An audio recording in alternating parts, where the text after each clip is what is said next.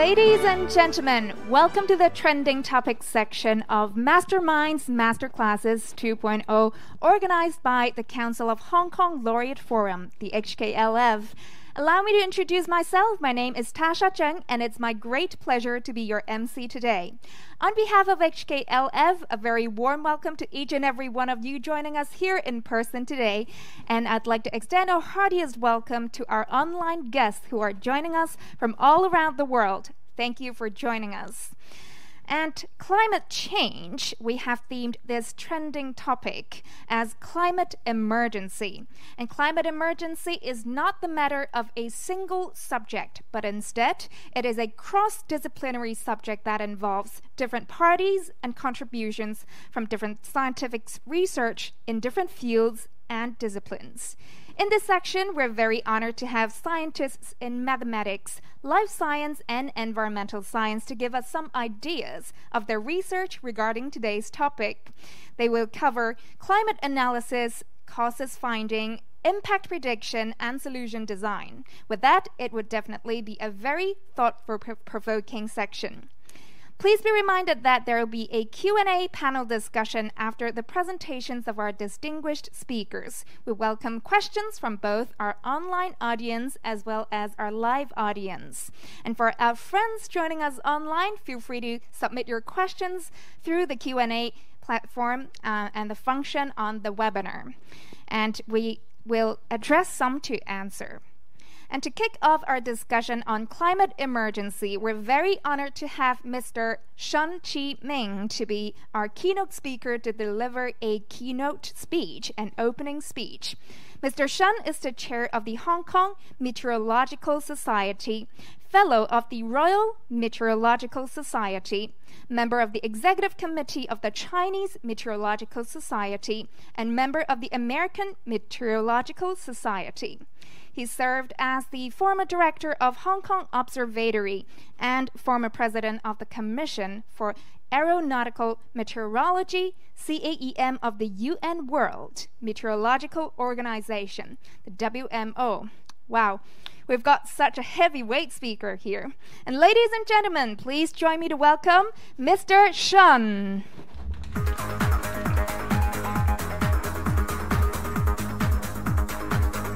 Thank you very much.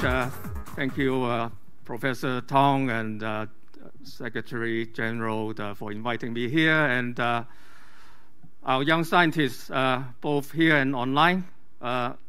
So today I'm going to talk about climate change, and of course it is a burning issue. That's why I call it the climate emergency.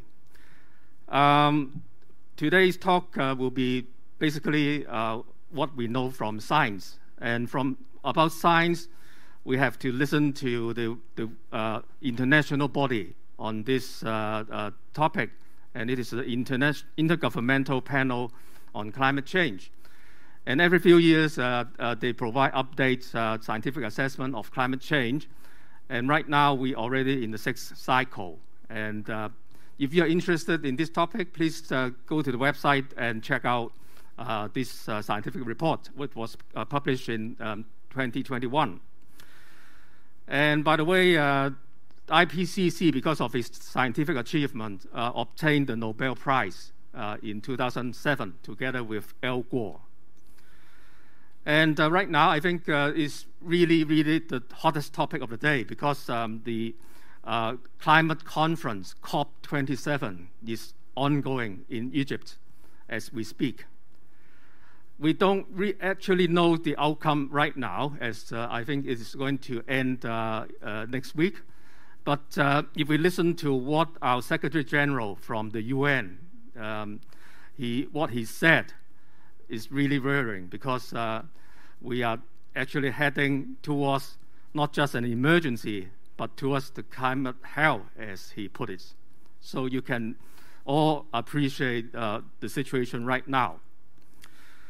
I will talk about this situation later, but global warming, just some basic fact, is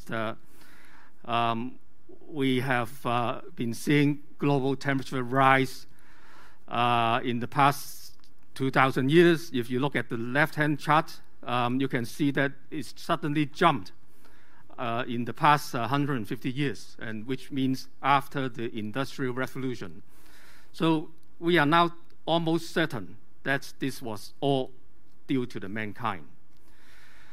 And on the right-hand side, if you again look on the internet, you will find the term hockey stick. And this represents the shape of the temperature curve in the past 100 years. And a very famous scientist, Michael Mann, who coined this name. And there has been a lot of debates. As a matter of fact, the science was not settled until recently. And so in the past, you will find lots of discussion or even skeptics talking about this is false, this is not science. And actually, the fact is that this is 100% science, and we are now 100% sure. But we have wasted 10, 20 years in this deliberation. And do you recognize, what does this chart mean to you? Actually, if I tell you that this is the temperature of our world in the past 150 years, you can see the temperature increase just in the recent decades, from the blues, really cool temperatures, to really red hot. And if you look at other continents, this is the globe, but other continents, we will see even redder, for example, in Asia. And this chart has been used by a famous, you heard about the Swedish girl who has been famous by now, appeared in all sorts of climate conferences, and we are expecting her to make some, I think, noise later on. This recent interview, which I think I highly recommend to you to understand what's going on and what it is all about for the young generation, for the young scientists. And her new book, the climate book, utilized this same chart, just published last month. Greenhouse effect, I think if you study science, study physics, you all know what it's all about. So I'm not going to talk about the hard science, but in fact point out to you that our global greenhouse gas emission has all along been increasing until 2020, when we have the so-called COVID, because of COVID, the recession. But we're only seeing 4-5% decrease.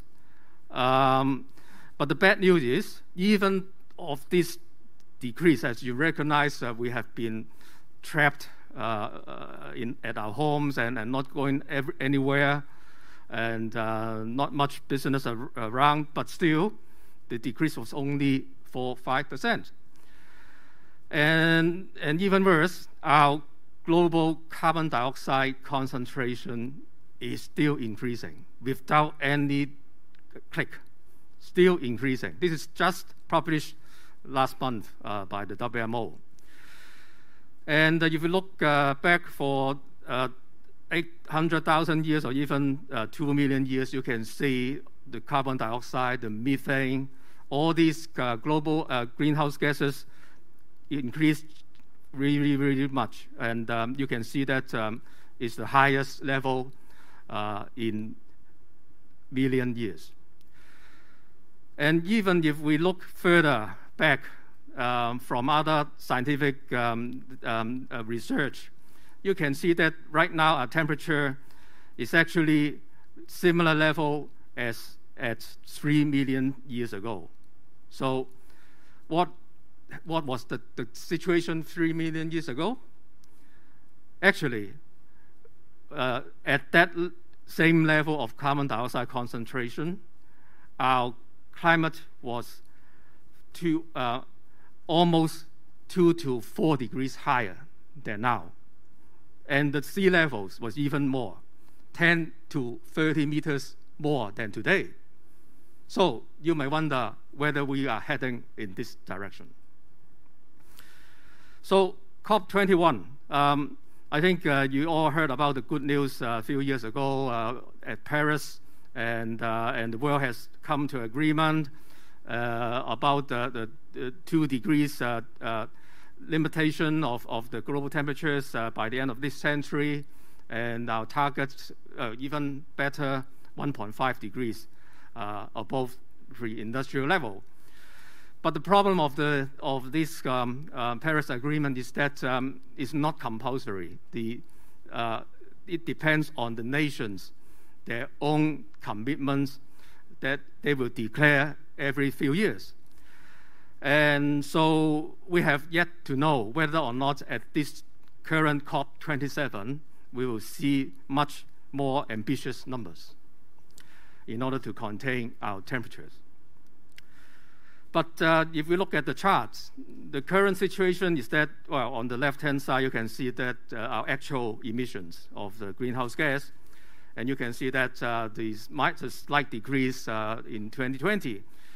But our target, actually, if we look at what the nations have committed, we are not going to end very well.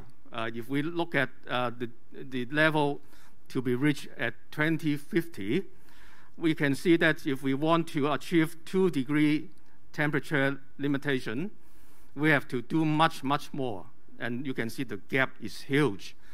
We need to reduce our carbon emissions by almost 2/3 compared with today. So it's really, really a challenge, especially that we know from COVID, we haven't reduced very much. So you can appreciate the scale of the problem. Now, climate change, of course, will lead to sea level rise, and for Hong Kong, it is really a concern because we are on the coast, and we will expect multi-meters sea level rise in the next hundreds of years. Whether or not it will be reached by the end of this century, we have yet to know. The sea ice at the Arctic actually has been reducing quite dramatically in the past decades. And glaciers have been melting, and that's the source of the water into the ocean. Together with the thermal expansion, therefore, we have sea level rise. And this is one of my own experience as I traveled to the same glacier back in 1997 and then also 2015. And you can see how big the change of the glacier. I walked down to the glacier in 1997 and also in 2015. But then in 2015, you can see that we have to walk 200 more steps in order to go down to reach the ice level. So you can see that how the melting has been really, really tremendous. That this is really eye-opening for me as well. And so, yeah, if you look at this chart, you can appreciate what's going on over Greenland, over Antarctica, where our biggest ice sheets are, and the decrease has been accelerating. And I have no time to show you this movie, but if you can search on YouTube, please look for this movie. This is called The Chasing Ice, which reveal a really, really, really great collapse of the ice sheet in 75 minutes of the area of the almost half of the Kowloon Peninsula, the size, collapsed in 75 minutes. So you can appreciate how big the changes are. And so we have sea level rise also accelerating. So there's no doubt we will be facing this challenge in this century. And one of the bad news is that over the western part of the Antarctica, the ice sheet has become unstable and has passed the point of no return. What it means? It means that actually, as the warm water beneath the ice sheet has continued to erode the ice sheet on the above, it's a matter of just the time when the ice sheet will totally collapse. If this part of the Antarctica collapse, then we'll be seeing a meter in the rise of the sea level. only because of this, not the whole Antarctica or the Greenland.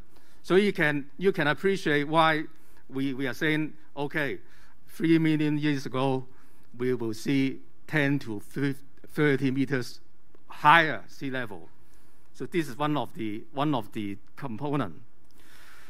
So of course, it's not just sea level rise, but also extreme heat. As you can look around the world, you know this summer in Europe.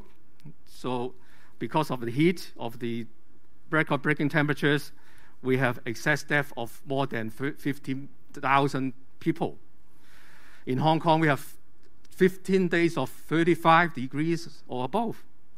So it's really happening. And of course, extreme rainfall as well. And because of the warming, the atmosphere is able to hold more and more water. And therefore, the water cycle is being accelerated. And therefore, when it rains heavier. When it's drought, it's even worse. So that's the situation we are facing. Last year, we just saw lots of flooding, heavy rain in Europe, in China. This year, we see the same situation in Korea with the MTR flooded, with all the cars floating around. But at the same time, in Europe, we have drought. And also in China, in over southern China, you can see all the red area means serious drought. And it's still ongoing. The right-hand side picture is just yesterday. So the drought, or even though Hong Kong is a little bit more lucky, we have the rain from typhoons, but in the southern China, they are still in drought. So what will happen in the next 100 years or so? Well, we really don't know, because it really depends on how the nations the actions they will take. There are several different scenarios, but depends on these scenarios. For example, the temperature, if we want to control it under 2 degrees or even 1.5 degrees, we need to go to the lower paths. But actually, the current situation is that based on the current commitments of the nations, we will see temperature rise near 3 degrees at the end of this century, 3 degrees. So if you think, again, 3 million years ago, where were we? We were between 2 to 4 degrees higher than now. And so this 3 degrees is about right. So this varying. Of course, for heavy rain, it's going to be more significant depending on the pathways. For extreme heat, one of the worry also is that we are seeing actually higher numbers of very hot days, even now, compared with 100 years ago. We are talking about 7 times of more very hot days than 100 years ago, which is higher than the projection for the globe. And actually last year, we have 22 times more. We have 54 days of very hot days. And for hot nights, which means 28 degrees in the low temperatures, even worse. Last year, we saw 61 nights of hot nights, which means 100 times of that 100 years ago. For extreme rainfall also, Hong Kong has been seeing doubling of heavy rain frequency in the past 100 years, which also is higher than the global average. And our rainfall record has been broken in the past every several decades, but in the recent years, every several years. So the record breaking has also become more frequent. So all this will lead to another risk is about landslides, because the government has been doing a lot of things about to control the man-made slopes. But for natural slopes, if our rainfall become more extreme, there will be a tipping point. When our rainfall, the daily rainfall becomes a significant number of the annual rainfall, something like 20%, then we will see sudden increase of the natural terrain landslide above the usual man-made slope landslide. And this is a challenge for us. And for the sea ice, of course, it will decrease. And perhaps by 2030, just in 10 years' time, we may start to see ice-free Arctic Ocean. But the worries for us is that the sea level actually is going to rise no matter what, even if we stop the carbon emission today. By up to 1 meter, this is on average. But then if the Antarctica sea ice, the ice sheet, really collapse, then this will lead to even more phenomenal increase. The IPCC named this as low confidence but high impact scenarios, which may put our sea level to even 2 meters or even more by the end of this century. And for tropical cyclones, of course, we have frequent visits of tropical cyclones, and they will become more intense and also bring more heavy rain. So, is it gloomy? Well, yes, I think we have to be prepared for the worst. And storm surge, I think you all recognize because of typhoons. In the past, we have the Hato just a few years ago, bringing flooding to our car parks underground. Even in Macau, the water actually at a certain time reached 2 meters above the ground in the old district. And if you like, you can take a look at the observatory's videos. And Mangkhut in 2018 also really, really significant typhoon. And we expect that if Mangkhut didn't land over Luzon, and it keeps its intensity, it will have brought even more significant impact to Hong Kong. But we were lucky. The typhoon weakened by 30% on landing over Luzon. So if it keeps its intensities, then the flooding we will see will be much more significant. Around the Victoria Harbour, around Tolo Harbour, all we see are flooded coastal zones. So, as a summary, we will see more heat wave, more storm surge, and of course, we need to do more to adapt ourselves to climate change. And last year at Glasgow, we hear our Swedish girls saying that we have 30 years of blah, blah, blah without reaching any result. And let's see what will happen this year at COP27. But we all know that the global risk, you know what, is not nuclear bomb, it's climate action failure on top of the list, as recognized by the Global World Economic Forum. And, you know, COVID is just ranked number 5. So you see, it is a much bigger issue for us and for the future generations, much larger in scale and magnitude. So we have to be prepared by not just mitigation, by going to carbon neutral, but also by adaptation. And by the way, we will have another conference on the climate adaptation in early December. Please take a look. If you're interested, please join us. Thank you very much. Thank you. Thank you very much, Mr. Shen. Please be seated. And thank you for addressing the issue of global warming and greenhouse effect, as well as rise in sea level, as a great start to our seminar today. In a minute, the presentation section will begin with the sharing by 3 scientists and experts who are studying climate change. They will share with us their respective work and ideas regarding this topic. And joining us online from the UK, we have Professor Chris Butt. And joining us here in person, we have Dr. Timothy Bonebrake from the University of Hong Kong and Professor Amos Tai from the Chinese University of Hong Kong. Now, without further ado, may we now invite Dr. Bonebrake, Associate Professor of School of Biological Sciences at the University of Hong Kong, to come on stage and present for us. Dr. Bonebrake, please. Thank you very much. Thank you. Thank you to the Hong Kong Laureate Forum for having me here. Thank you all for coming here and also online.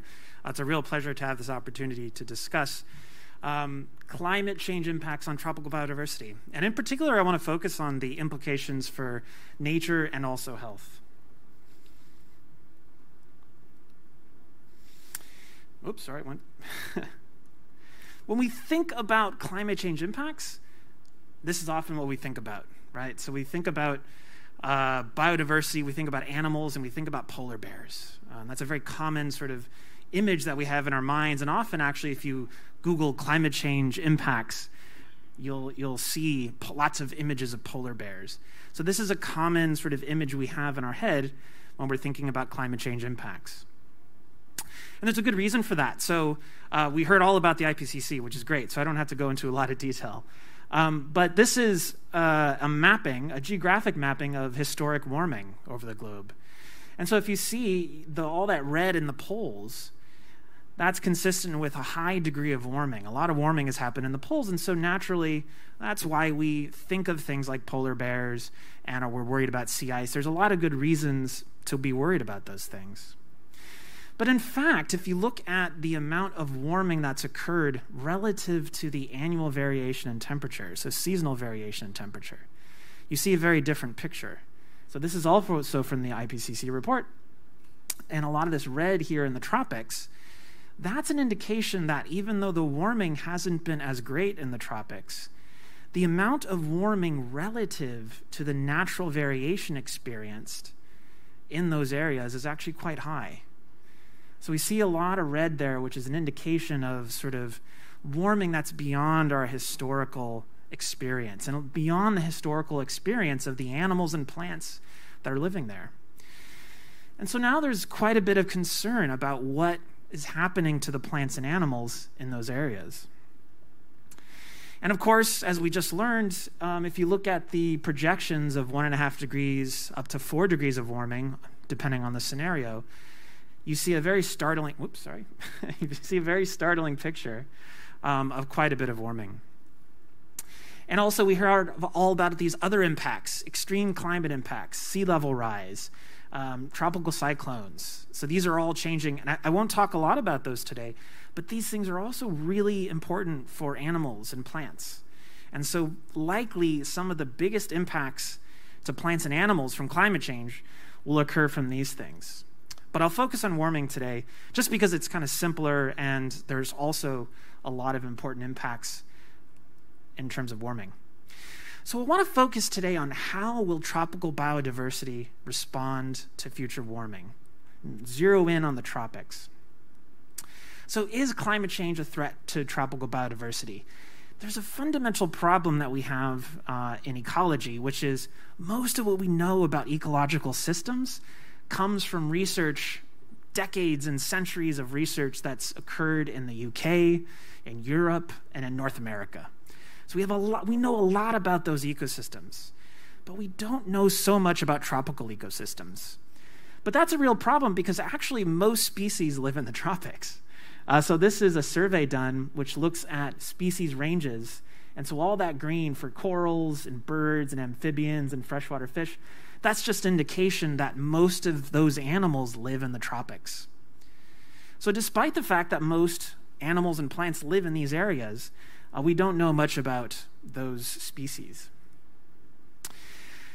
But we've known for about 10 years, because of that issue of the variation in temperature, that tropical biodiversity is likely to be highly vulnerable to climate change.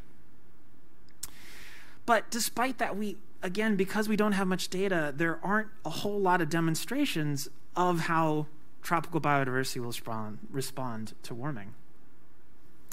So this is just one example. This is from a master student who was in my laboratory, Fengyi Guo.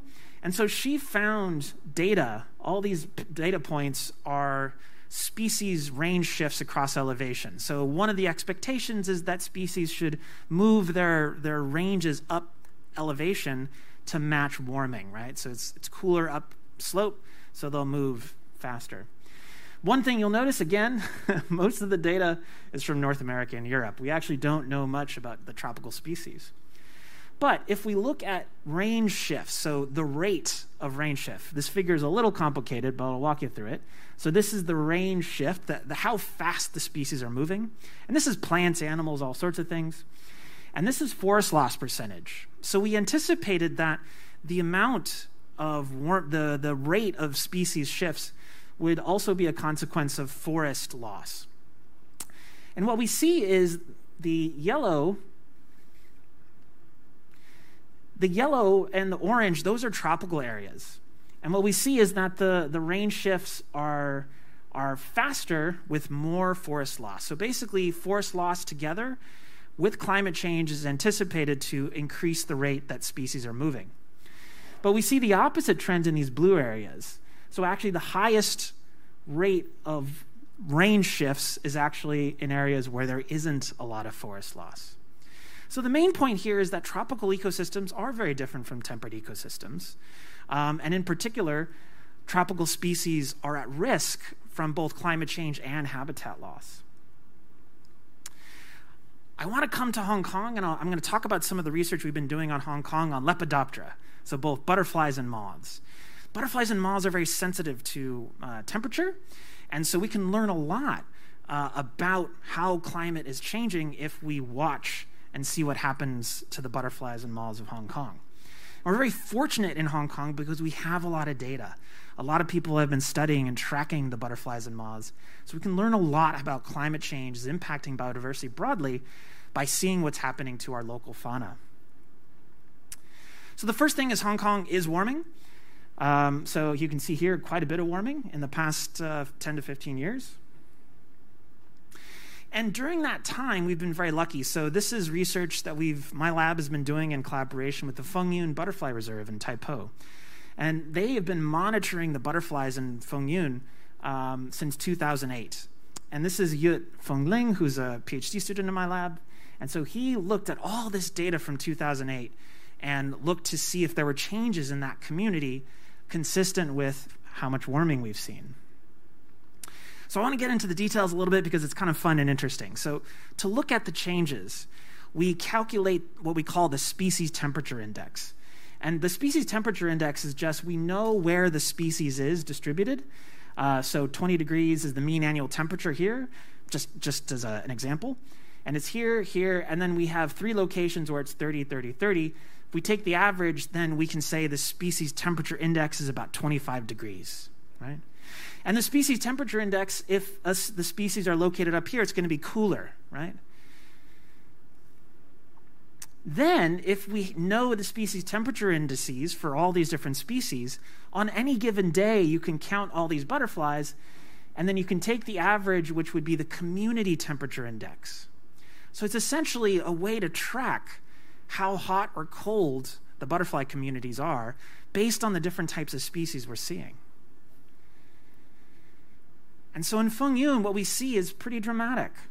So this is the community temperature index, and this is 2008 to 2020, and we see a pretty steep incline, so an increase in the community temperature index. So in other words, the butterflies that we're seeing there they tend to be more warm adapted, and they're basically the communities are hotter. And there's a very strong correlation with the mean annual temperature. So in fact, in 2020 and 2019, which are the hottest years in this time period, it's also the highest amount of community temperature index. So those are the hottest butterfly communities. So we're seeing these community changes very consistent with warming. You may have seen this in the news. There's also been new species of butterflies to Hong Kong. We've counted in the past 20 years almost 20 new species of butterfly, which is pretty remarkable. Now, whether or not those butterflies are here because of climate change, we're not sure. But we have some evidence to suggest that at least some of the species are likely in Hong Kong now because of warming. So this is one example. This is Euripus nictilius. This arrived in about 2007 in Hong Kong. And if you look at its distribution, this is based on the species temperature index, a more complicated version of that. And so this is where we expect to find this butterfly. And historically, it wasn't found in Hong Kong. But if we look at climate change, you see all that red, we can run climate change scenarios and see how is the climate suitability predicted to increase over time. And we see a lot of red in Hong Kong, suggestive of the fact that the climatic suitability has increased for this species. So this might be why we see this species here. Moths. Moths get a bad rap, which is unfortunate because moths are super cool. They're really pretty. We have at least 2,000 species in Hong Kong. There could be as many as 3,000. If you want to discover new species in Hong Kong, study moths. There are many to be discovered. And so we've looked at this issue in moths of Hong Kong as well. And this is in collaboration with Roger Kendrick, who's been counting the moths in Hong Kong for 25 years. And Wen Chung is a PhD student, was a former PhD student in my lab. And we found the same pattern in moths. So this is Hierochroma viridaria and Alex palparia. These are moth species that we never saw, that were never seen in the beginning of Roger's monitoring, but now we see them very commonly. And again, we think that climate is likely one of the reasons why we see these species. All right, so we know our communities, ecological communities are changing. For example, in Hong Kong, we're seeing these effects of distribution changes and population changes. So does it matter? So again, I wanted to focus on the implications of these changes. We're seeing these changes in the biodiversity. And the short answer is yes, it matters a lot. So this is just a sort of depiction of some of the impacts we're likely to see. So I've been talking a lot about ecosystem health. So natural ecosystems, of course, are changing as a response to warming and species changing their distributions.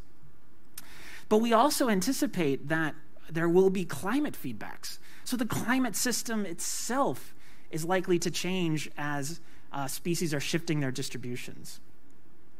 And human well-being. We're likely to see changes in diseases and food security as a consequence of food crops shifting their distributions and disease vectors changing their distributions. This is just one example, looking at climate change impacts on a variety of different species that are vectors for disease. So we know that most diseases come from other animals, right? So COVID-19, the reason why we're all wearing masks right now, came from a bat. The reservoir is a bat. We don't know how it got to humans, but we know there was some kind of zoonotic transmission. And we're going to see more of those types of zoonotic transmissions as species start mixing together in novel and unexpected ways. So this is a study looking at the population density and also the viral sharing that's predicted under climate change, and you can see Asia as a real hotspot. We're expecting and anticipating more of these kinds of events.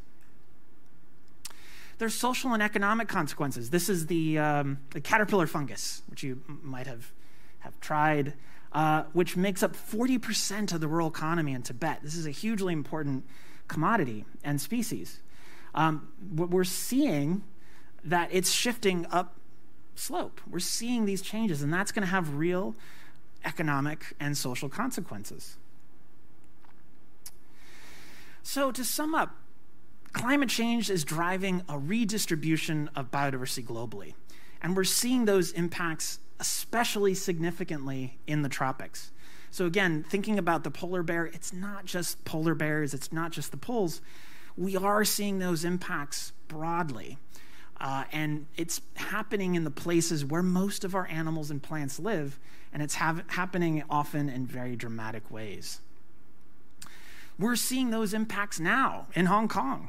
So Hong Kong is a great natural laboratory for studying these things. That's why I love working here. You can see all the amazing mountains and see, you can look at the marine and terrestrial life and see what's happening right here in our backyard with respect to tropical biodiversity. So it's a great place to do research and study these things. So these changes are a signal of impacts to come. So just because we're seeing it in the butterflies and moths, like I said, they're a good indicator. But whether or not what's happening in the butterflies and moths are going to impact us, I don't know. But all of those other things, food, crops and insect pests and insect vectors for diseases. All those things are also changing. And that's going to impact our society in really important ways. So the last thing, and probably the most important thing I want to kind of focus on and dive down on, is the need to manage and adapt. Okay, so as I've said, there's a lot of uncertainty in how climate change is going to impact tropical biodiversity. I've been focusing on changes in distributions of species, but we're also likely going to see extinctions, novel mixing of communities, and we've talked about all these different impacts. So what do? We have to act, right? Even though there's a lot of uncertainty, even though we don't know everything that's going to happen, we have to act. And so two things, we already learned about them in the previous presentation, right? So we need to mitigate. So the first thing we need to is to reduce emissions. So we have to lower those curves, bend the curve, as they say, both in terms of climate change and biodiversity loss. We have to make sure that our futures have lower CO2 emissions, have lower warming. That's the best thing we can do to reduce the impacts on biodiversity. And there are all sorts of ways to do that, of course, right? So there's all sorts of important technologies that you all hopefully will start working on. We can institute different economic policies and lower our emissions. And the second thing we have to do is adapt, right? So we need to think about ways these species are going to move. These consequences will happen. So what do we do about them? Well, we have to act, right? So we need to rethink the way we do environmental management. And that's something that my lab is also working on. It's saying, okay, well, we know these species are going to move. We know we're going to have these novel communities and these changes here in Hong Kong and elsewhere. What do we do about that? How do we ensure that new species that come to Hong Kong are accommodated? How do we prevent the loss of species from Hong Kong? How do we make sure that the future of Hong Kong keeps and retains all of our biodiversity? So these are important things that we need everyone on board to help us out, and I hope you'll join me in doing that. Thank you. These are some of my collaborators and students. This is my lab, and I really appreciate the time and your energy. Thanks. Thank you very much, Dr. Bonebrake. Please be seated. Thank you once again for talking to us about biodiversity and specifically the implications of climate change in Hong Kong. And we look forward to discussing further with you in the panel discussion. Next, let's welcome our next speaker, Professor Amos Tai, Associate Professor and Director of Earth System Science Program of Faculty of Science at the Chinese University of Hong Kong. Please welcome Professor Tai.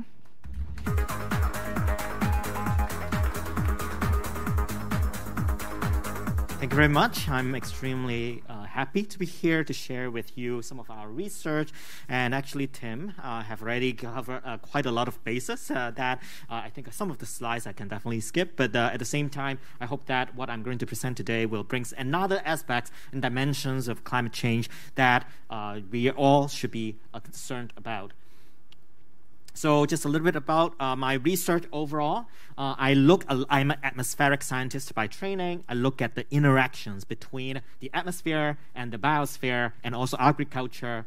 So one of the things we look a lot at is the impacts of air pollution and climate change together on agricultural productivity and forest productivities. And this is something that I will definitely touch on today because it relates to how climate change is affecting our society.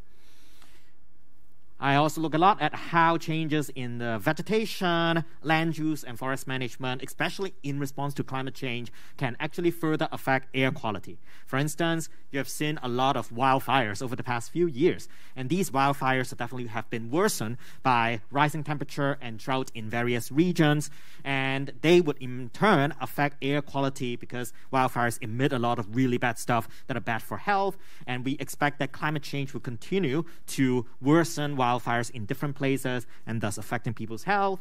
And this is something that we are also looking at. But on the other hand, instead of just feeling very upset about climate change is going to affect our life, there are definitely ways through which we can help with the problem. I focus particularly on how we can improve our food production method and our consumption pattern in order to mitigate pollution and climate change. And this is something hopefully will give you some hope, because this is something that all of us here can help to do in order to reduce the impacts of climate change. So just a word about how I do it. So for most of the results that I show from my lab, we are a numerical modeler. So I'm a computational scientist. We run numerical models in supercomputers to basically do projections for the future or understand how the world would respond in different situations. So our work involves a lot of mathematics, physics, chemistry, and computation. So if you are interested in math, science, and computation, and want to use those skills to help with the environment, definitely this is an area where you can be in. All right. So let's see. Yep. So Mr. Shen have already given a very good introduction into what these models that we run on a typical basis, what they project for the future. So I can probably just skip most of it, just to highlight that temperature has been rising, the poles warming faster than the tropics, which Tim also has pointed out. But I would like to talk about this in particular. We have this prediction that usually dry places would get drier and wet places would get wetter, and there would be more frequent intense drought, floods, and rainstorms, and all of this would be very much impactful on agricultural production, some of the things that I look particularly at. And sea level, of course, keep rising. So Tim has already talked about how climate change will influence global biodiversity. But it not only affect, and he also talked about how that may be related to our health. And definitely, a lot of people are still thinking of climate change as something that would affect the polar bears. But a lot of studies have already shown climate change have been affecting every single aspect of our life already, including our health, our economy, our food security, our water resources. For instance, you can see here, natural disaster, obviously. Mr. Shen has already shown how floods can affect our home and leading to the loss of life. Heat stress is particularly bad. They can really actually kill people, especially those who are elderly and those who are already sick to begin with.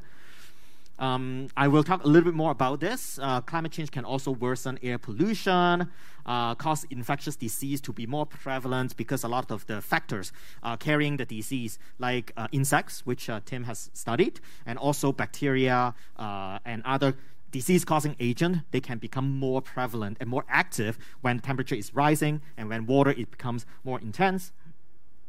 And so I would particularly like to focus on one aspect, how climate change threatens crop production.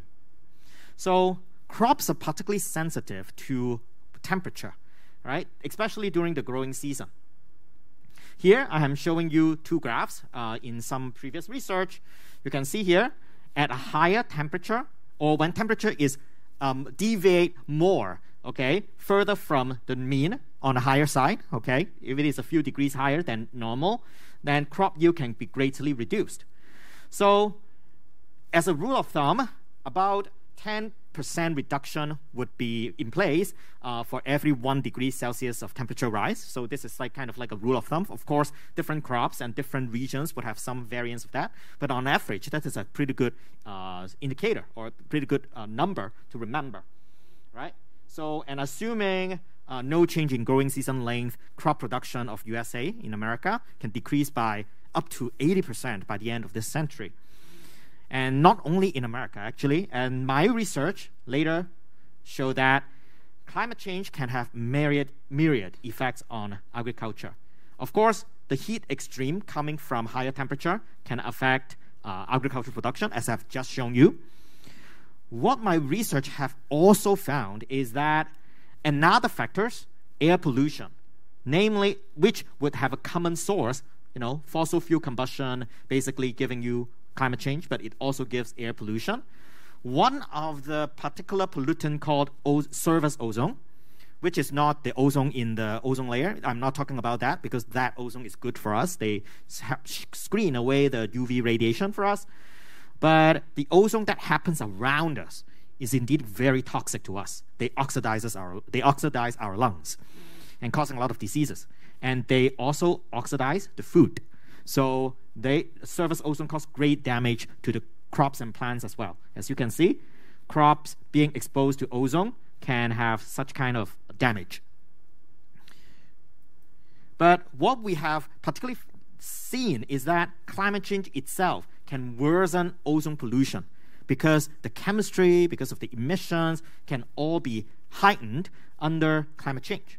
So in a work that we published a couple of years ago in Nature Climate Change, we have seen that indeed part of the impacts, part of the previously observed warming effect on crop that a lot of studies have already found is indeed due to the correlation between, just part of, not all, but is due to the correlation between high temperature and ozone.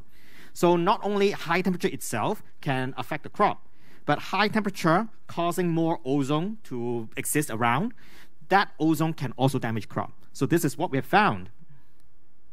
And we further found that model projections, we run our model, warming and ozone pollution together can cause a global crop production loss of about 15% and undernourishment rate, people not having enough food to eat, to rise by 50%.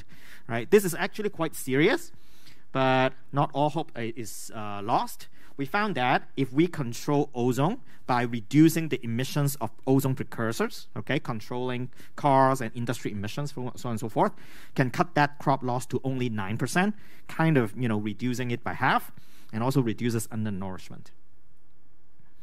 So we believe air pollution control together with climate change mitigation, these two things, oftentimes different people care about them, all right? The air quality people usually are concerned with the health impacts, whereas climate change people are concerned with, climate change, of course. But these, when they're done together, okay, they can have substantial co-benefits for human health and food security on top of growing ozone and heat-resistant cultivars. So we have done some further study, and to see kind of the same thing, crop yield can be greatly declining, right, due to both ozone and climate change. As you can see, we have done the projection for up to the next century, following the most current projections of climate. And then, but this particular study has found that the rye yield can be reduced by up to 40% in India. And India is already, right now, one of the most food insecure regions in the world. So here I'm showing you the undernourishment rate. In India, about more than 20% of the population is actually constantly undernourished, not having enough food to even carry out their daily activities. And this situation will only make it worse. So I have talked quite a lot about, climate change is impacting crop production, causing malnourishment in different places. There is another side of the story. Indeed, a lot of the, oftentimes we know, is the fossil fuel combustion, right, from energy and transportation that is causing climate change. But what fewer people talk about is that the agricultural industry, all right, the growing of crops and the raising of animals for our meat is actually one of the major contributors to climate change as well. So indeed, agriculture is responsible for up to 40% of the global greenhouse gas emission. It's because we have to clear the land to make way for farms and to raise the animals, all right? So deforestation, when we burn down the forest, CO2 is released. N2.0 is another very important greenhouse gas. When we apply fertilizer and when we raise the animals, which give off, their animal waste, these have a lot of nitrogen in them. And N2.0, as a really potent greenhouse gas, can also be released along the way. Well, cattle, right? Cows, they are called a ruminant, okay? So their digestive system can also emit a lot of methane. So methane is another very potent greenhouse gas.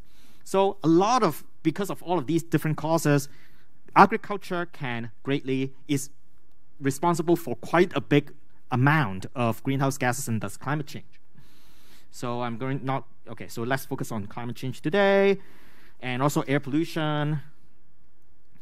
Again, fertilizer use and pesticides itself, they can lead to air and water pollution.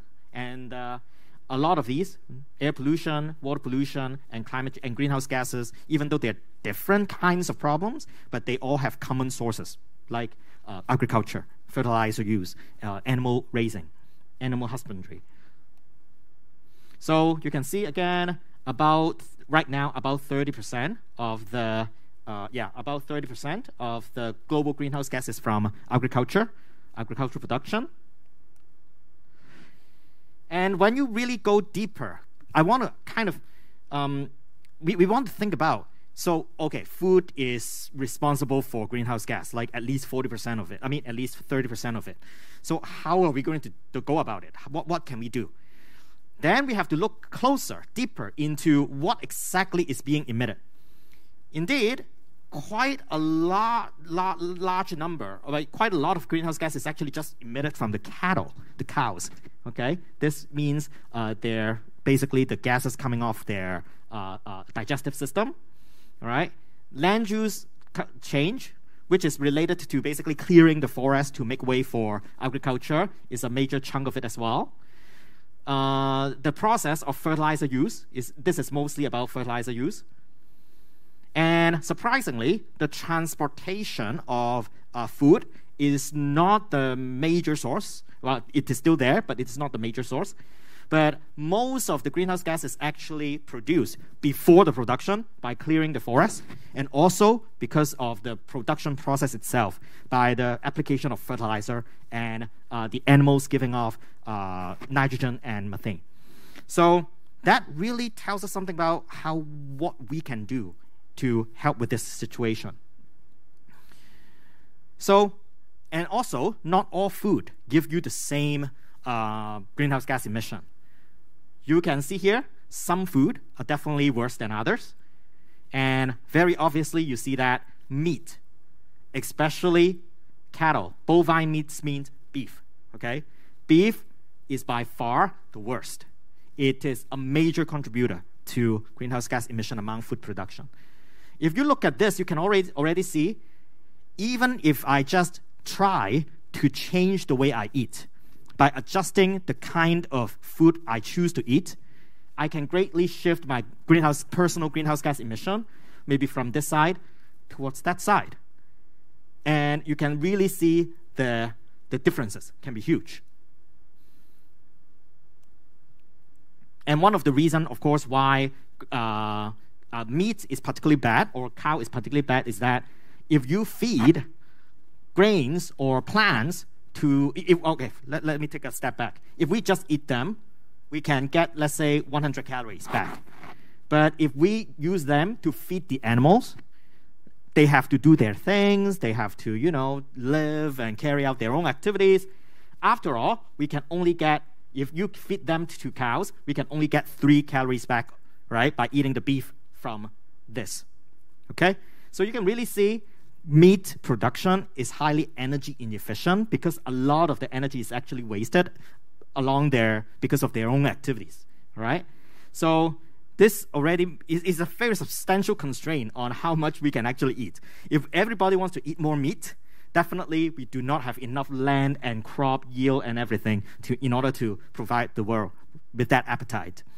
So I'm going to wrap up soon. This is just a study that we have done, particularly looking at China. We know that Chinese people have been eating more meat. Basically, we are eating 5 times more meat than 30 years ago. All right, and then the Chinese population is also rising.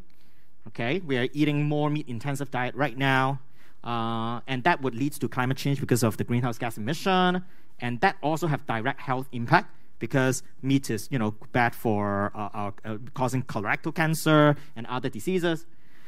What my research have also found is that because the growing of the animal, have to use a lot of feed, the feed is from the fertilizer, right? You use fertilizer to grow the corn and soybean to feed the animals, and the animals themselves also give a lot of waste. All of these can contribute to ammonia emission, which I'm not going to discuss too much today. Ammonia is a major contributor to particle pollution. Basically, the haze that you see sometimes across the harbor, they are PM2.5.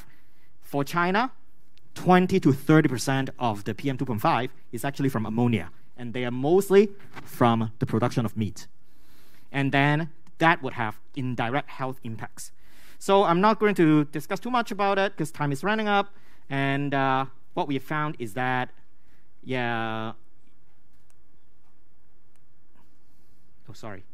What we found is that sustainable farming methods and also dietary choices, if we actually try to switch our diet from a more meat-intensive diet to more plant-based diet, actually are important strategies for mitigate both air pollution in China, in other parts of the developing world, and also mitigating the environmental impacts of agriculture, including, of course, greenhouse gas emission and other sorts of pollution as well.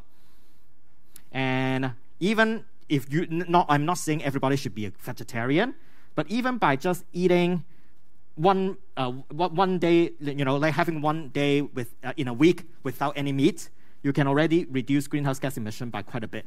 If you reduce red meat, especially cows and milk beef, you can even further reduce your personal greenhouse emission from your diet. All right? So I'm not saying everybody should become a vegetarian or vegan, but we can definitely do small steps, and these small steps added together can really help. Finally, So these are my research, and hope to have convinced you that every one of us, through what we choose to do and what we choose to eat, can actually help with this issue of climate change. All right, thank you. Thank you. Thank you. Thank you very much, Professor Tai. Please be seated. Thank you for sharing with us how climate change has an impact on the agriculture industry, as well as how it impacts the humankind and how everybody can take a little step and contribute to a big impact. And next, we're very excited to have a great mathematician joining us live on Zoom and all the way from the UK. He is Professor Chris Budd, Professor of Applied Mathematics of Department of Mathematical Science at University of Bath. Let's welcome Professor Budd from the UK. Hi, Professor Budd. Very happy to have you here. Nice to be here, all the way from the UK, where it's raining hard here. So I'm going to tell a bit about how the models that we heard about in the previous two talks actually work, and how maths and data science can be used to predict the climate into the future. So we all know, and we've seen in the previous talks, that our climate is changing rapidly. Why do we know that at the moment? Because we have lots of sources of data that we have available which we can use to measure the climate. These can be satellites or temperature measurements made on the ground, or we can use radar, or we can use measurements from ships and boats. What do these measurements show us? Well, not surprisingly, that the temperature of the world is rapidly rising.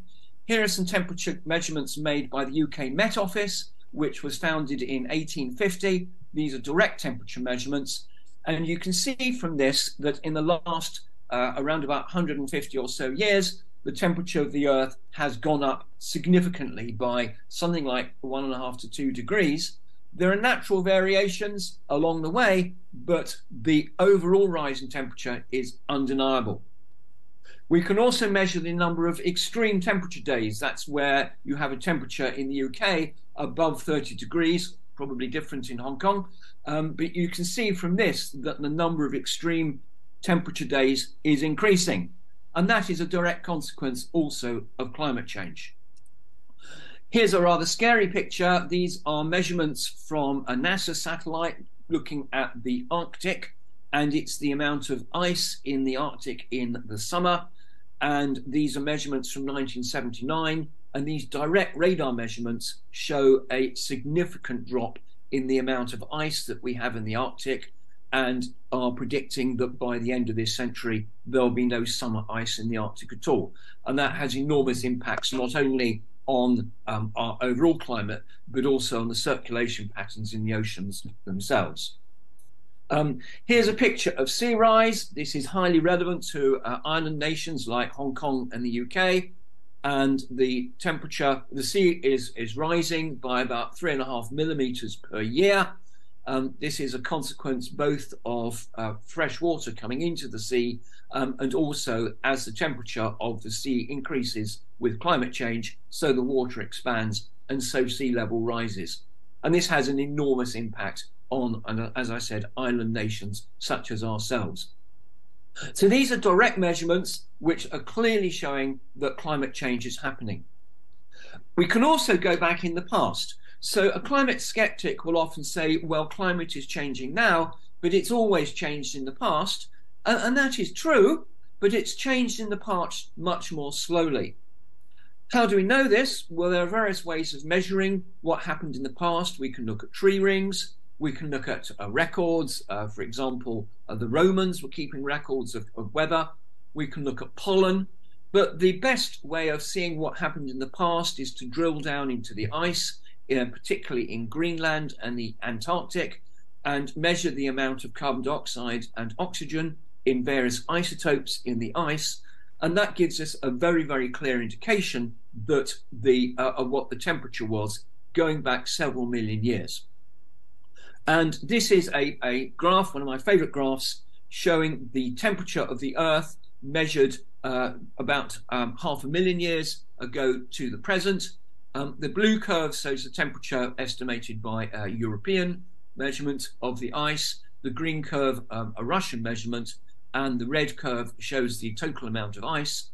And what's interesting with this is that we see, if we go back all these thousands of years, the Earth's climate very much does change, but it changes on a timescale of 10 to 100,000 years.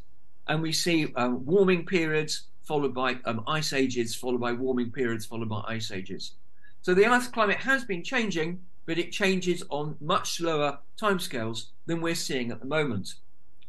So what are we seeing at the moment? Well, these are the temperatures of the overall temperature of the Earth measured in the last 2,000 years. The Earth gradually warmed up into the medieval warm period, and then it cooled down. That was due to the sun reducing its activity until about the year 1800.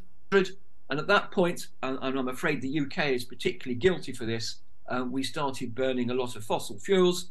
And this is what the temperature's done in the last 100 or so years.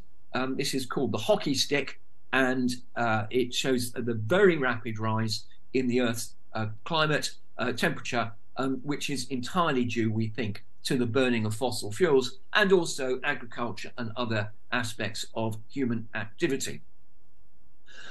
This is also what we might like to think as one of the reasons for this. This is the amount of carbon dioxide in the atmosphere, again going back about 500,000 years, which goes up and down regularly as we go in and out of ice ages, going from a minimum of about 175 parts per million to about 300 parts per million. But again, since we started burning fossil fuels, this is what the carbon dioxide has done. It's massively increased, and it is increasing very, very fast indeed.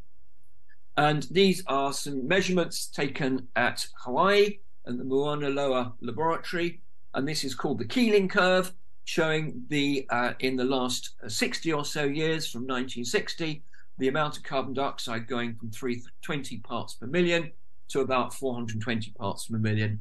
And this is absolutely an indicator that we are putting a lot of carbon dioxide into the atmosphere, and that can cause climate change. However, what do we think is really going on?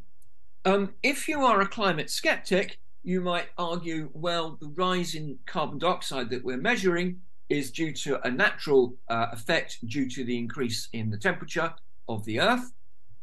Conversely, if you believe in climate change caused by human activity, you might say that the carbon dioxide going into the atmosphere is driving the increase in the Earth's temperature. Or neither could be important. They could be unrelated. So how do we know what's actually going on? And this is where mathematical models are absolutely vital to show us what's actually happening. This is a picture taken from the IPCC report. In the black line, we see the observed temperature of the Earth from 1850 to the present day. And what the blue curve is a model which starts with the temperature going back into 1850, but doesn't include the increase in carbon dioxide due to human activity. And the blue curve in that model shows that the Earth's temperature, if it wasn't for human activity, would have stayed roughly constant over those 150 years or so. In contrast, if you put in the impact of carbon dioxide due to human activity and natural drivers such as volcanoes, we get the red curve. And that red curve shows without question that it's carbon dioxide going into the atmosphere which is impacting on the Earth's temperature and causing it to rise. It also shows the red curve and the black curve are pretty well in line, that the models are actually working. So mathematical predictions are actually correct. They can be tested and are tested very carefully. And if you then run the models forward, we get this picture which we've seen in the other presentations of the Earth's temperature rising by between 2 and 5 degrees according to the model and according to various climate centres. Why is there differences? Well, they're largely dependent on what we think human activity is going to be. When we run a model, we put in various scenarios for how much carbon dioxide you might put in if you're doing various things. And these are called representative climate projections. And the worst one is 8.5, predicts a 3.7 degree centigrade rise in temperature by the end of this century. And that's if we carry on as we are. And conversely, if we switch completely to renewables, cycle everywhere, and try to suck carbon dioxide out of the atmosphere, we can keep the temperature down to a 1 degree rise, which is basically okay. And these pictures show the various things that happen if you do various things.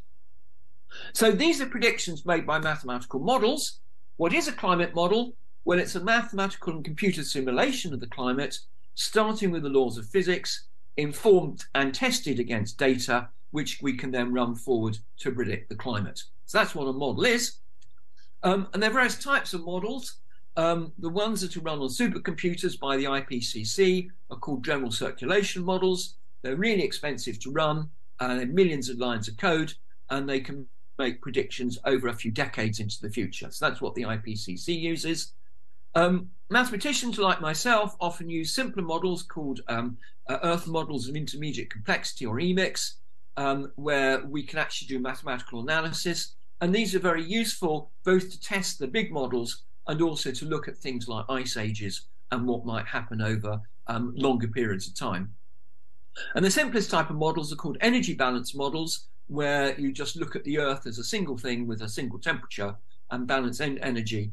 And these are actually very effective for doing sensitivity calculations. You can run them on a laptop very quickly and have been around since the 1870s when they were first introduced by the physicist Arrhenius. So this is what we call the hierarchy of different models that are then used to predict the climate. But modelling the climate is hard despite all these models. Here's a very famous quote from Niels Bohr, who said it's difficult to predict anything, especially about the future. Why is it hard? Well, it's hard to get the data, and all data has statistical variations. Climate models are non-linear, and you get the impact of what's called chaos, which means that small changes now can lead to large changes later on. The climate is entirely complex, which makes it quite hard to get these models right, and we have to try to distinguish between cause and effect and between natural and human-made variation. So that's kind of the difficulty we have in using models. But having said that, they are still by far our best way to look into the future. We can be objective when we use the models. If I talk to a policymaker or a politician, I can be quite clear about the assumptions and approximations that are used. And once you've got a model, you can understand the sensitivity of the climate. In other words, you can change parameters like the mean temperature, and that shows you exactly why you're likely to get extreme events, of course, into the future. And we can also use the models to predict other things, like if you not only how the climate is changing, but also how it might impact on flooding, and as we saw in the last presentation, how it might impact on food.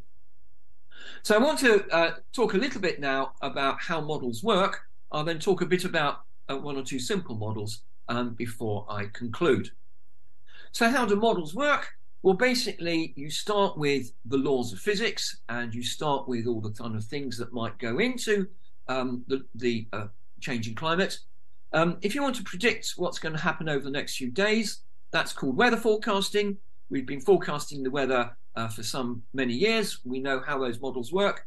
And here are the various ingredients of the physics of the atmosphere and the oceans and the sun, which go into a weather model. And then you formulate all this as ghastly differential equations. And what we're seeing here are the Navier-Stokes equations plus a few extra bits, which are actually used by weather centers all around the world to predict tomorrow's weather. These equations work. They are tested every day, and they are constantly improved as a result of those tests. So we know those work.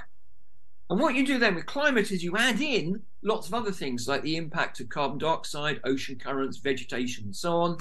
And here's the progression of climate models from the mid-70s up to basically where we are now, showing that in the 70s people looked at the atmosphere.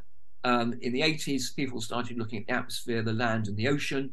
And as we move now, we're now putting in much, much more chemistry of the oceans, chemistry of the atmospheres, all sorts of other things.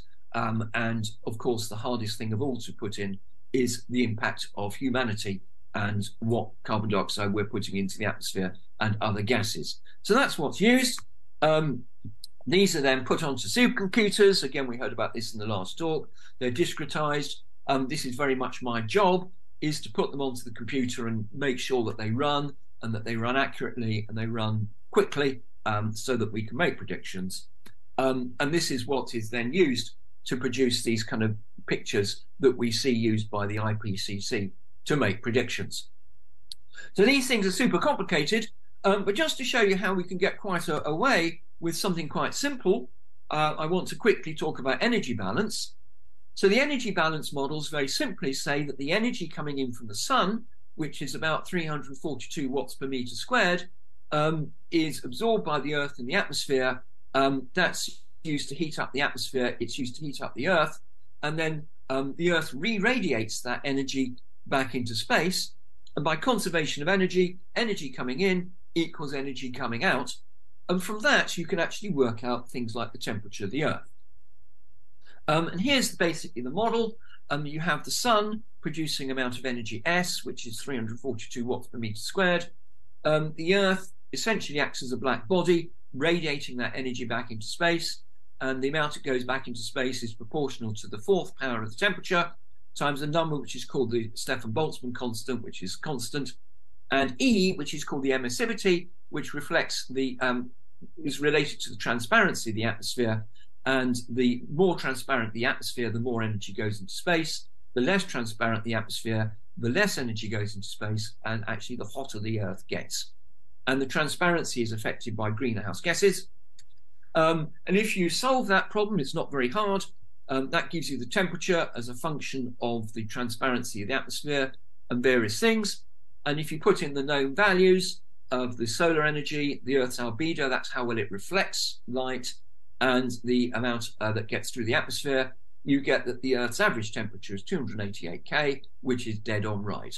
So these models are very useful, and we can use them to make predictions, because as more carbon dioxide goes into the atmosphere, so the temperature, so the emissivity, the amount of radiation that goes into space is reduced. As E gets smaller, so the temperature gets larger, and that's why we're seeing temperature rise. So we know that the carbon dioxide is going into the atmosphere, that decreases E, that then raises the temperature, and we can use that very easily to work out what the temperature will be as the amount of carbon dioxide goes in. This is solid physics. You cannot deny this. And this is the primary reason that we know what's going to happen and why it's going to happen. It's not quite as simple as that. The reason for that is that as well as energy coming out and energy coming in, there are a number of feedback loops.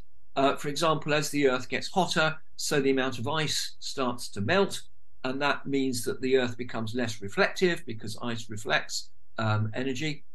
Similarly, as the Earth gets hotter, we get more methane coming into the atmosphere due to melting of the permafrost. These are what we call climate feedback loops, and these lead to somewhat more complicated curves. So this is what we call, it's sort of what we call tipping points, where as you change things, you can get very sudden effects due to these feedback loops. They tend to make everything much more sensitive. Again, they mean that we can predict what the temperature will do as the carbon dioxide goes in, but the feedback loops actually imply that it's going to rise faster than the energy balance models say on their own, which is actually quite worrying. Just to kind of show what can be done as well, this is stuff that I'm doing. I'm very interested in what the climate did in the past, because that helps us understand what it's going into the future. So this is an example of an EMIC, which is what's called the PPO4 model, which is a model we use to predict ice ages. And the current understanding of the ice ages is that what happens is that the ocean absorbs lots of carbon dioxide, and at a certain point it can absorb no more and releases that carbon dioxide into the atmosphere, and the sudden release into the atmosphere causes warming, and that leads to the end of an ice age, and then the ocean absorbs carbon dioxide again. It means we go into that, and this is all kind of synchronized with variations in the amount of energy we get from the sun due to a thing called Milankovitch cycles. And this scary thing here is the sort of model that we might use for that. Don't need to go into the details, but the prediction of that model is shown in the graph above, and that lines up very nicely with the actual temperatures that we see in the ice ages. So we can use these sort of models to help us understand ice ages, and that helps us predict again into the future, not for tens of years, but for thousands of years. Just to conclude, climate models on their own are not much use to humanity. What we need to know is how the climate impacts on all the other aspects of our life, from agriculture to energy to health and human settlement. And these then become what we call Earth system models, where climate modeling feeds into various other aspects. Here's an example. This is one of my students who's called Tosin Babazola from Nigeria. And here's the model that he's developed to help predict the impact of climate change on agriculture in Nigeria. In particular, he's looking at the way that cocoa farming is impacted by climate change. And one thing we're doing a lot of work on with my group at Bath is looking at the impact of climate change on our energy supply, how it might lead to changing failure rates, changing in demand, and also how energy itself impacts on the climate. So this is really important and is driving the change in the way we produce energy so that we try to burn less carbon dioxide. So just to conclude, there's lots of data showing evidence for climate change. We have to be careful how we interpret this, and the best way to interpret it is to link it to a climate model, which is basically a bunch of mathematics. And I would argue very strongly that mathematically based climate models are our best way of predicting the future. So if you have mathematical or statistical skills or skills in data science or computer science, these are extremely valuable as we try to understand climate change and its impact on humanity. Thank you very much. Thank you, Professor. But please please stay with us online, as we'll have you again in a minute for the panel discussion. And a big round of applause to our distinguished speakers for their informative and very good presentations. And I believe all of you should have obtained new ideas from our speakers, and it's now time for you to raise questions and exchange ideas with them. And in this Q&A panel discussion, we welcome questions from both our online audience and our live audience. So if you have any questions for our online friends, please use the Q&A function on the live webinar platform. And for those who are sitting here, please raise your hand and our staff will pass you a microphone. And to host this panel discussion, we're very honored to have Professor Amos Tai again as our moderator. Let's welcome Professor Tai and Dr. Bonebreak to come on stage again. Let's welcome them. And now let's also welcome Professor Butt to join us on the screen again. Thank you very much, Professor Butt, and thank you very much, Tim. I think I have learned a lot from both of your presentations as well. And I think this is a great time for all of you here in the audience or online. I'm actually seeing a lot of questions popping up online already. Yeah, so this is a time for you to maybe dwell into one of those questions more, one of those concepts more, and perhaps we can also share about our perspectives on different issues as well. So first of all, maybe any questions from the audience right now? Well, maybe I can start with some. Oh, well, sure. Yeah. Thank you, please. Okay. Thank you. Okay. So I have a question. So is it the most effective way to slow down global warming is to reduce carbon emission? So how can we reduce carbon emission significant enough to slow down the global warming without wrecking our global economy? Because our economy is really depends on emitting carbon dioxide. Because our cargo ships, cargo planes emits carbon dioxide, and all our factories also emit carbon dioxide. So isn't it mean we need to shut down everything to reduce the needed amount of carbon dioxide to reduce the effects of global warming? Thank you. Thank you very much. Well, since I'm holding the microphone, I'll first maybe respond to this, and then Professor Butt and Tim can also chime in. I definitely reducing carbon dioxide emission is, I would think, is the most important channel to do. Some other people have suggested maybe doing geoengineering, maybe shooting a lot of aerosols into the sky so that they can reflect sunlight away, or using other methods. But by far, the most effective really is to reduce carbon dioxide emission. So do we have to turn the whole economy down in order to reduce carbon dioxide emission? I would say no, not really, because right now a lot of energy shift is already occurring, shifting from high carbon intensive energy supply toward more renewable energy, carbon zero kind of energy sources. So if those industries and the renewable energy can be developed and implemented on a larger scale in time, there are actually technology to do it. It's more about the economic incentive in order to provide those renewable energy. Those energy sources are renewable, they are carbon zero, and if we can switch to them in time, we can actually pull the brake on the climate disaster. And Tim or Professor Butt, can you chime in? I'll kick off. So I completely agree with you that renewable energy is a magnificent way to go. So when I started working with the energy industry back in the 1980s, no energy was produced in the UK renewably. In the UK now, 30% of our energy is produced renewably. And that energy can also then be used to change the way we use our transport. So there's been a huge increase in the number of electrical vehicles or vehicles powered by hydrogen. So all of these are not producing carbon dioxide. And the plan in the UK, I'm sorry to talk about the UK, is to basically double the amount of electricity we produce over the next 50 years so that we can power more electrical vehicles, but at the same time to produce that electricity in a carbon zero way. So it's done through renewables or by burning hydrogen or stuff like that. So I see these as very, very strong ways forward. Another way is that I'm attending your conference, but I'm attending by Zoom. I have not flown to your conference.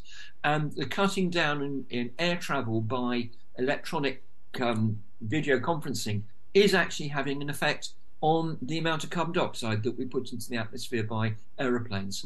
So I think we can see very strong ways forward of reducing carbon dioxide without wrecking our economies. Well, I would just like to add, even what we do every day, as in my talk, I've also talked about, not only shutting down, not necessarily shutting down energy, but just switching or thinking about how we eat every day, eating less meat, for instance, or eating food that is not sourced internationally, but more locally. They can already greatly reduce our personal carbon footprint, which compiled together or integrated together over the whole population can already significantly reduce carbon emission. So there are a lot of ways to do so. All right, maybe I'll have a question. Well, maybe one question from the audience and then another question from online. So I've got a question for Tim here. So, but for instance, in your talk, you actually show the butterflies are actually, more butterflies are actually coming to Hong Kong. So that sounds like a good thing, right? So it seems like flora and fauna can be adapting to environmental changes. They are maybe expanding their range and so on and so forth. So do you think most of the species somehow may be able to evolve their own way in order to adapt to newer climate, and maybe it's not all bad? Yeah, I think for sure it's not all bad. And I think there are ways that a lot of species can respond to climate change, including moving the distributions. Adaptation is another way that there's a lot of evidence that a lot of species can actually adapt to changing climates. So yeah, I think there are some positive messages from those kinds of patterns that we're seeing.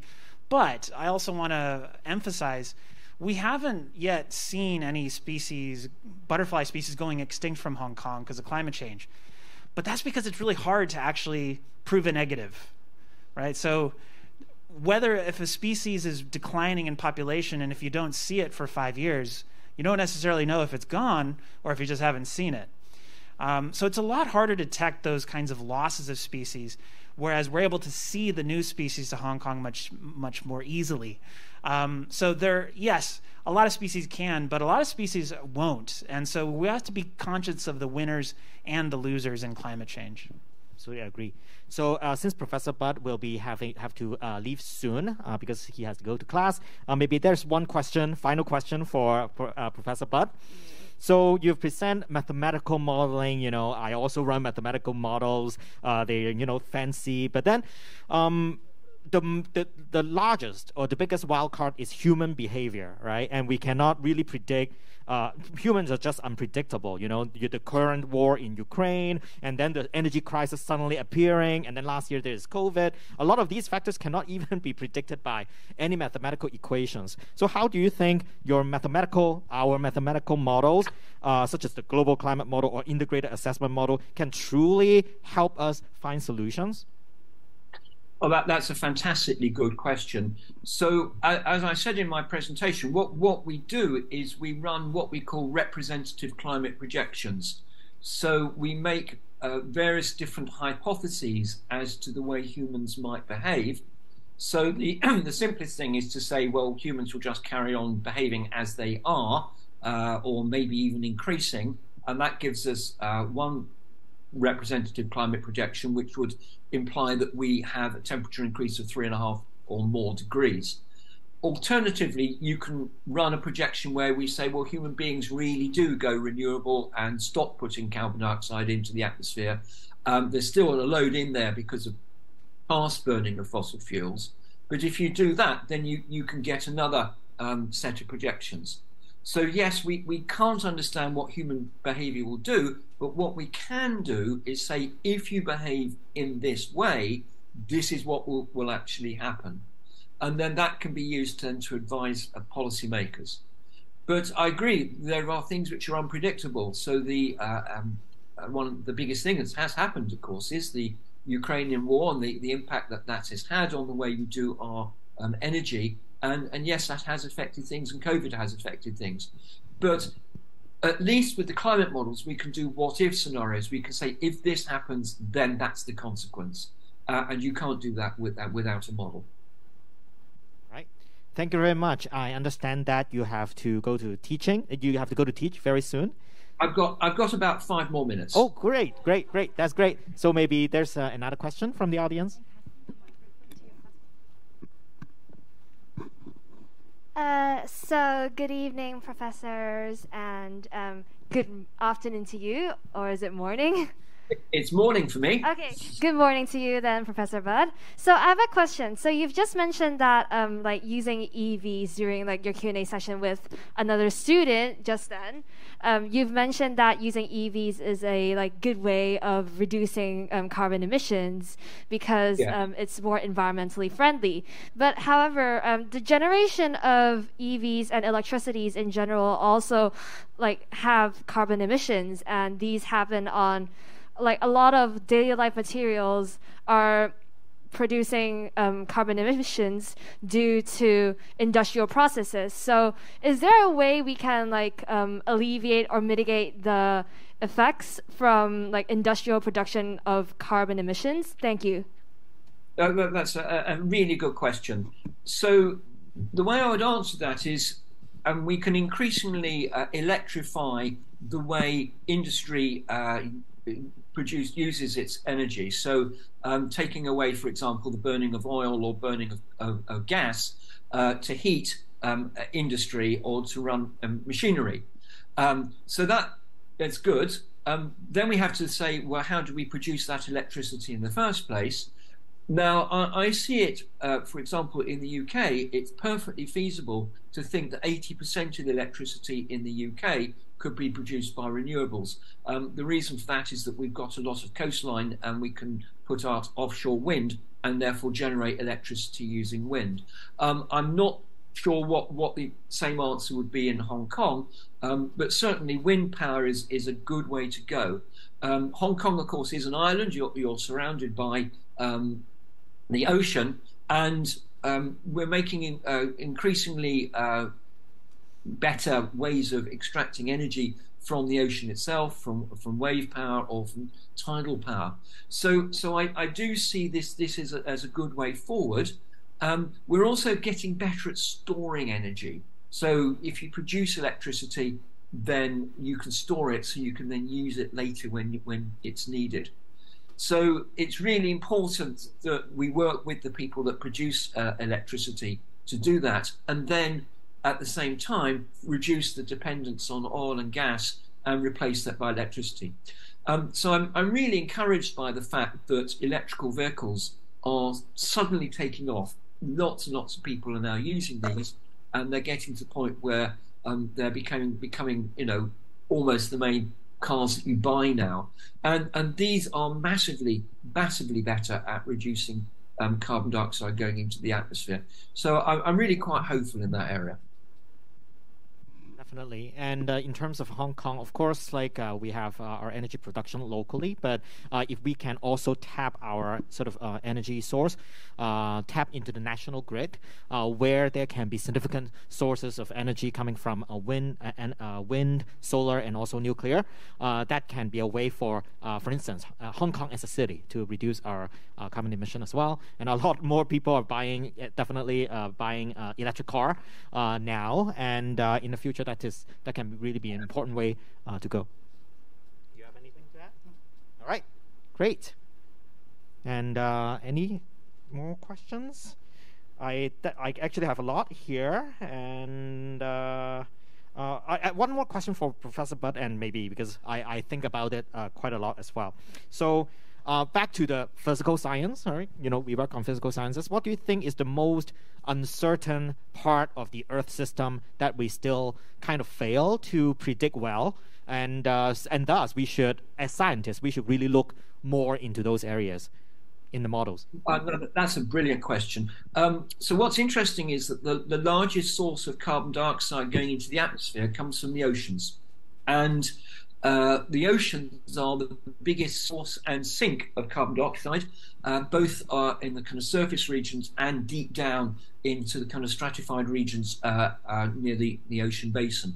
And we really don't understand that anything like as well as we should. And it's extremely hard to make the measurements. It's extremely hard to do the modeling. And That's why, when we look at ice ages and we say we think that the oceans are so important in driving the ice ages. So we need to understand the oceans better, is my answer to that, because they are the biggest bit of the world. They absorb the most carbon dioxide, they release the most carbon dioxide. And if we understood those better, we'd understand our climate better.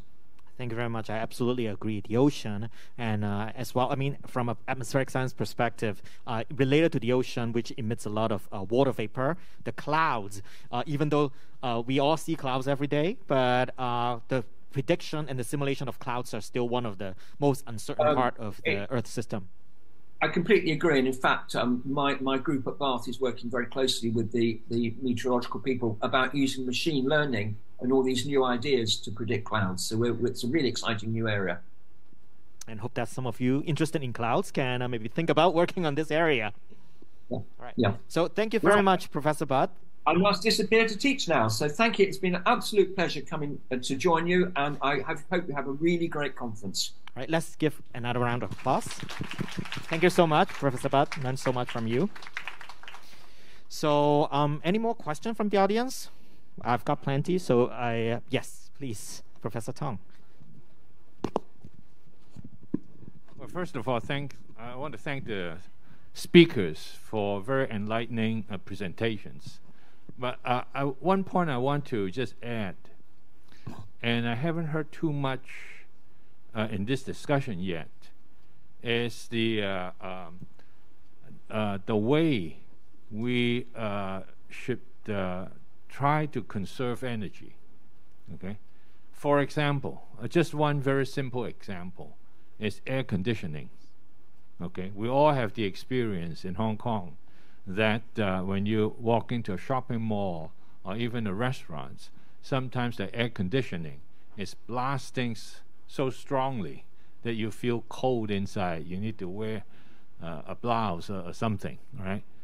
And just by being more conscientious about controlling the temperature indoor, I think a lot of energy can be saved, and therefore you generate far less CO2.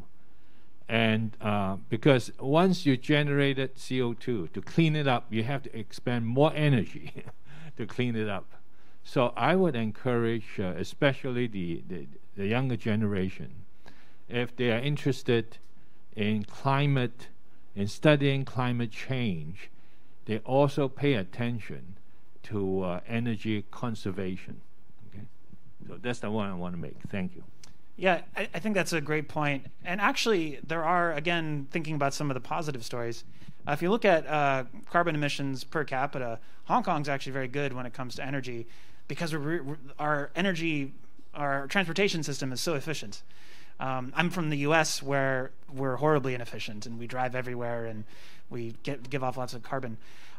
So that is pretty good, but we could definitely do better, and air conditioning is a really good one. And then as Amos was talking about, food choices are hugely important.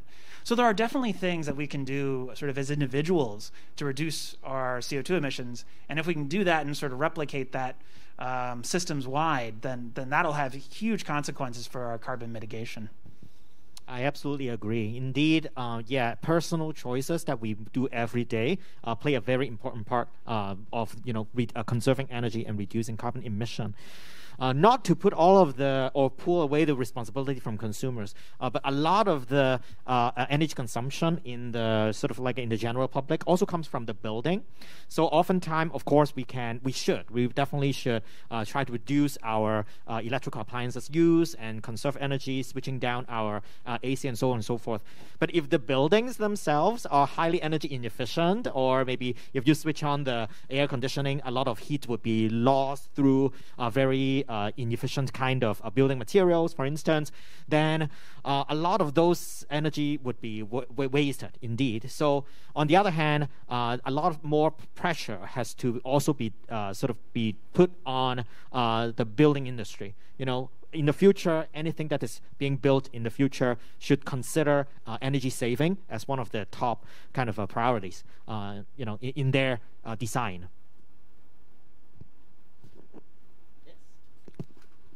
Okay, so we all know that climate change, is a problem, and even if people don't know, like in detail, how much it affects them, they know that it's bad and it's a long-term thing. So, do you think currently there are enough incentives, or there are better incentives for people, like individually? You said that if everyone played a small part of helping with climate change, then it would, like, the world would change for, like, good, right? So, but do you think there are enough incentives, or are there better incentives for individuals to help with, reduce carbon emissions? Thank you. That's a very good question. I keep thinking about Greta Thunberg, and it does strike me that I think some of the strongest voices in the climate change movement are from young kids, the youngest people in the world. Because I think when you sort of think about the future, those maps, those projections out to 2100, for people like me and Amos, that's not, it's not a big part of our lives, but it will be hugely a part of your lives, right? So it's going to be more impactful. Those big climate change impacts are going to be stronger for you. So I think the incentive really is to make sure, if you want to have a better life for you and for your kids, then these things are really important. And I think a lot of it has to do with culture and education, right? So, Hong Kong, I would say, on a personal sort of on a personal or individual perspective, the incentives are not very strong. Everybody seems to be talking about climate change, but everybody seems to think is too distant from them. But the honest fact is, as we have all discussed, the impacts are already occurring. Hong Kong, in a sense, a little bit blessed because the impacts of climate change on Hong Kong has not been that huge. But climate change has already caused great wildfires, destroying homes and causing flooding, to occur in many other places. And those people are already feeling it. They very much has a strong incentive. For a very blessed place like Hong Kong, where the impact of climate change has not been too strong yet, I think one of the things to think about is it will just get worse in the future. And when you're thinking about your future, that definitely concerns you. But at the same time, I very much feel like it's a culture. A lot of countries, they starting in their education very young, they have already been internalizing the importance, the urgency of climate change and what they can do as individuals. I think this is definitely something Hong Kong schools, teachers can help instill in the general population, such that everybody would have peer pressure, for instance, to influence each other. Yeah, that definitely has been happening in many countries across the world already. All right. So I think it's almost time now. And again, both of us and Professor Budd, thank you all very much for your questions. Thank you very much, our distinguished speakers. Thank you very much, Dr. Bonebreak. And would Professor Tai please remain on the stage, as we'd like to invite you to say a few words as a roundup to the trending topics section on climate emergency. Please. I'm here just to have a few concluding remarks. I myself have learned so much from Tim and Professor Budd today. And just to recap, we are facing this climate crisis, and the causes is really greenhouse gas emission. And you can see is the energy. We have discussed a lot about energy, but it's also a lot about the food. You can see agriculture is at least about one fifth to a third of the emissions. So by identifying exactly where the greenhouse emissions are from, we can indeed think about strategically where to solve the problem, where to help with the problem.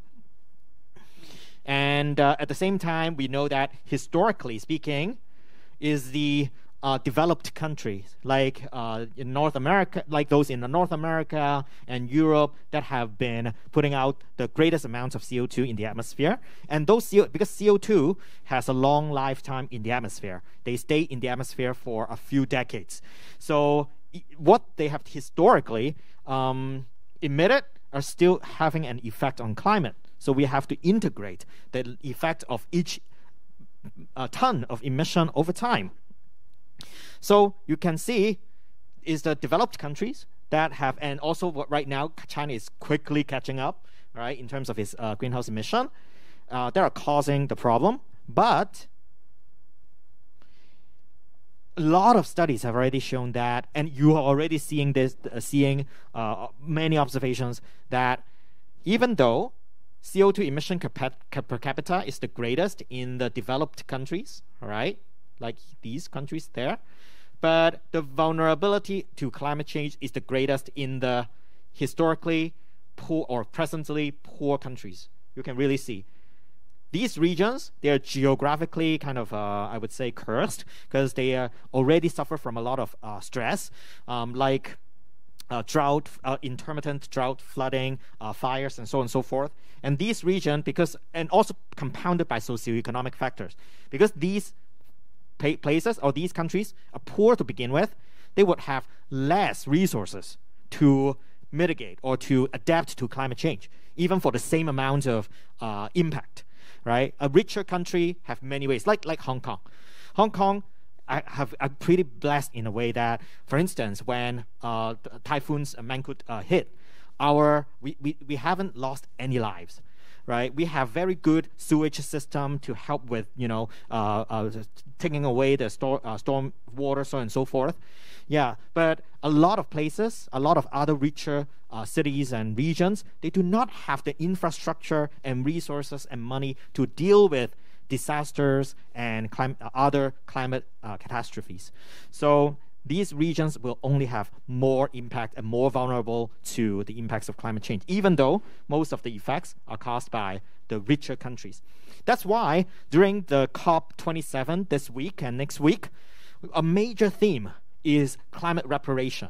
We are talking about, these countries are talking about how the richer countries should, designate money, funding to help the poor country to deal with climate change, a problem that they didn't cause. So, yeah, for instance, this is a few COPs ago in 2013. It's very interesting because you see, who is this guy? This guy is the representative from the Philippines. Exactly just a few days before he attended this COP19 in Warsaw, Typhoon Haiyan approached Philippines, basically bringing down a few tens, thousand people, basically killing a few thousand people, a few tens of thousands of people. And at the conference, he was like weeping, really urging the richer countries to listen. Climate change is really affecting us right now, but you're still sitting in your very comfortable chairs, discussing how to deal with it. So there are other examples. For instance, this is Constance Okolet from Uganda, a region that is quite having more and more erratic climate and weather right now. In eastern Uganda, there are no seasons anymore. Agriculture is a gamble, which used not to be, but because of climate change, these places are already experiencing tremendous changes in their weather, and then thus their crop production have been greatly threatened. So she said, but these people meaning the people in developed countries, were enjoying their life while we were suffering. I wanted to know why they were doing this to us. I wanted to know whether the people in developed countries could reduce their emissions so we could have our normal season back. And this is the former president of Kiribati. This country is like a low-lying island country in the Pacific, and their land is being eroded away from sea level rise. So, for them, when you are talking about a few hundred, 1 or 2 degrees of temperature rise, you may be talking about crop production failure or people dying from heat waves, but it may not affect the whole population. But to them, sea level rise or just 1 or 2 degrees of warming is really about the very existence of their own country. They can be totally submerged in water if sea level keep on rising.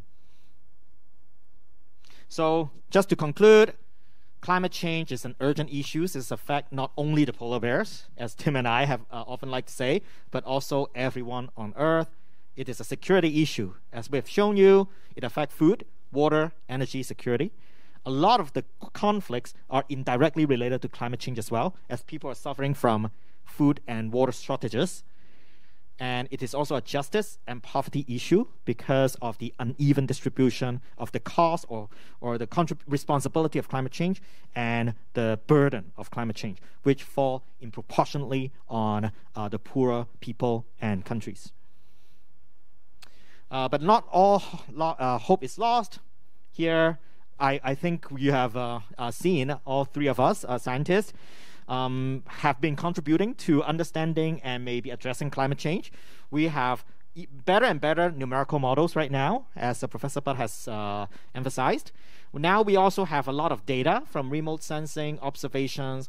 Now we also make use of machine learning, meaning basically AI, to really integrate data with current technology to do better and better projections, and also to use these modeling framework and observational framework to understand if we do this versus that, what will happen. And thus, this can help us devise the best sort of solutions to deal with climate change. So this is, if you're interested in science and technology, you have a lot to contribute to these areas. So I'm not going to belabor on this. Again, as I've emphasized, each of us can have personal contribution by adjusting our diet, by adjusting our energy consumption, as Professor Tong has mentioned. But I'm sure there are a lot of tips for you here and there. If you go online, you can find a lot of tips. My message is that those tips are generally scientifically accurate. By doing those, you can really help. To conclude, we only have one Earth to live. I mean, some people very pessimistic people may say, let's move to Mars or maybe another planet. But for now, at least, and in the foreseeable century to come, we only have one planet to live. So, And like what Wendell Berry, who is a famous poet and novelist and activist, the Earth is what we all have in common.